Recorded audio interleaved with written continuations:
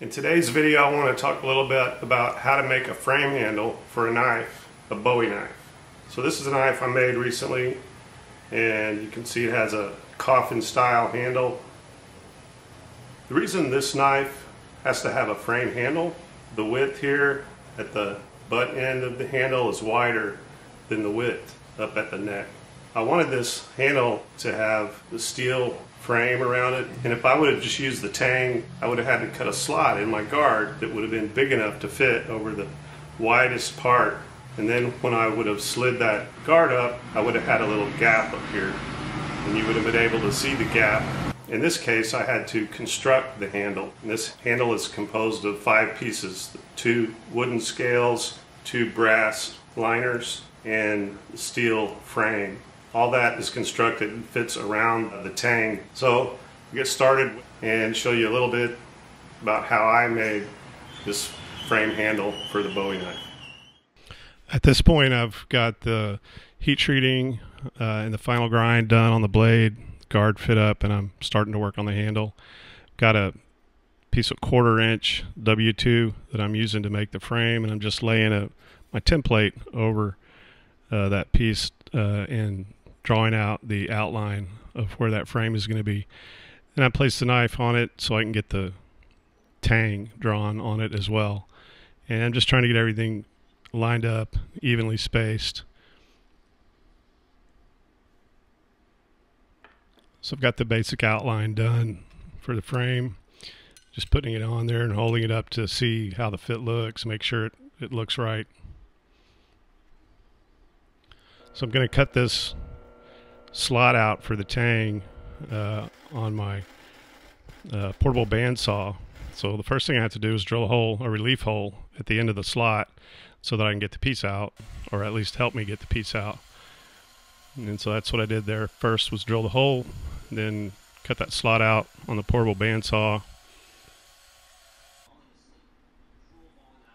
Once I got that piece out, cleaned up the very butt end of that slot with the saw, and followed up with the file just to kind of smooth that out, and then just went on, continued cutting out the frame pattern on the bandsaw.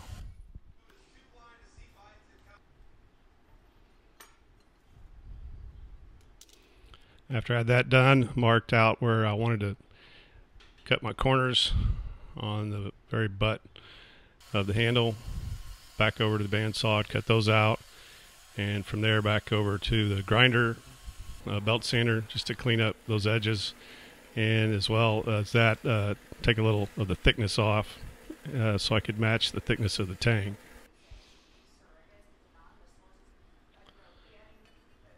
So I had that done, and took a piece of 1/16 inch thick brass, scrap brass that I had. So I'm just using the frame that I made to mark the pattern out onto that brass. These are going to be the liners. They're going to go between the frame and the wooden scales. And took that over to the bandsaw, got those pieces out, cleaned them up on the belt sander. And then I used CA glue to glue the frame to the brass liner pieces. Sprayed a little accelerant on there to speed up the drying process. Glued those 3 pieces together.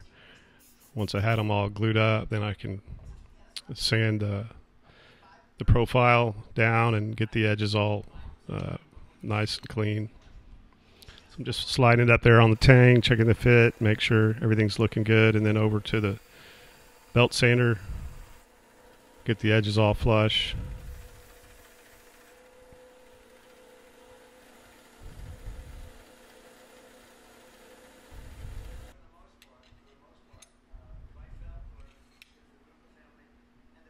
Checking the fit up there, make sure it slides up good to the guard. It has a good fit up to the guard. Now I'm marking the pinholes. So these are it's going to be 1/16 inch pins I'm going to use, and the pins are going to go through the entire handle, the scales, the liner, and the frame. So I'm just drilling those out. And from there I went and got my scale pieces and use that frame to mark out the pattern on the scale. Back over to the bandsaw to cut those scales out. And I'm lining up those pieces and just using a little C-clamp so that I can use that frame as a guide to drill my holes into the scales. So I did that, all 4 holes on each scale. Got them all lined up and then drove the pins in and assembled everything.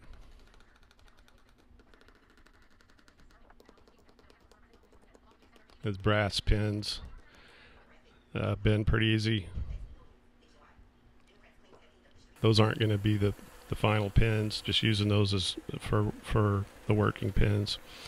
Once I got it all assembled, then I can go back over to the belt sander and grind the whole assembly. Get all the sides all nice and even and flush.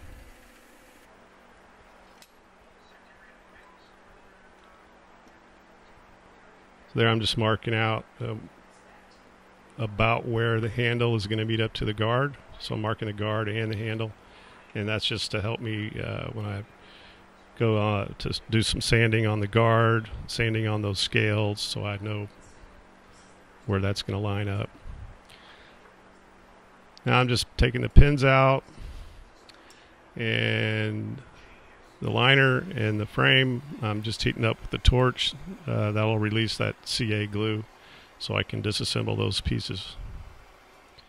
Let's get those liners off. I cleaned all the burned CA glue and re-glued those back together using the pins as a guide. And so I'm doing my file work on these 2 brass liners. I want them to be symmetrical, and so I used a jigsaw blade as a guide. That little white blade that was there was a jigsaw blade.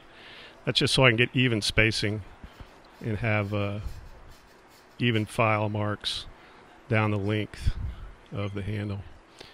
And I just used a straight file to get started, and then I used a little triangle file to corner around the edges, went all the way around, and then heated that up again with the torch to release the glue, and then reassembled the handle again with glue and CA glue and the pins.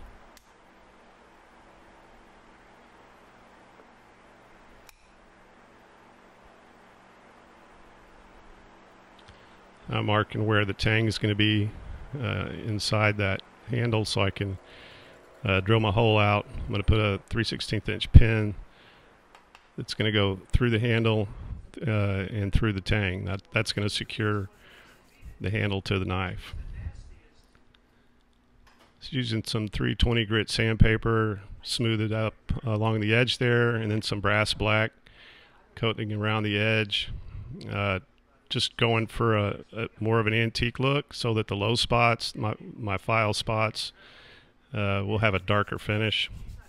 So I'm sanding the high spots off there again with 320 grit sandpaper.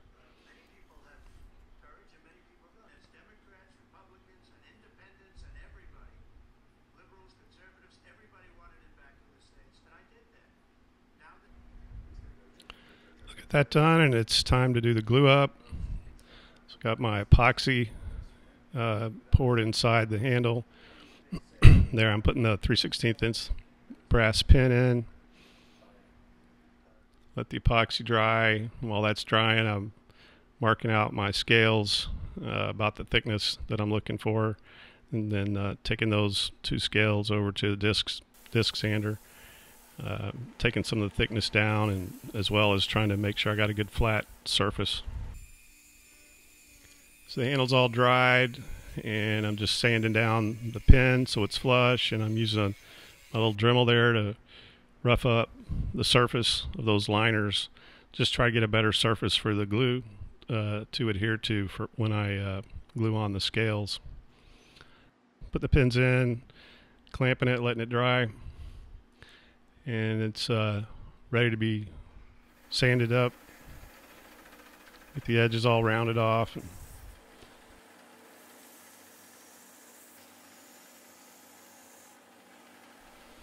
And that's how I made the frame handle for this knife.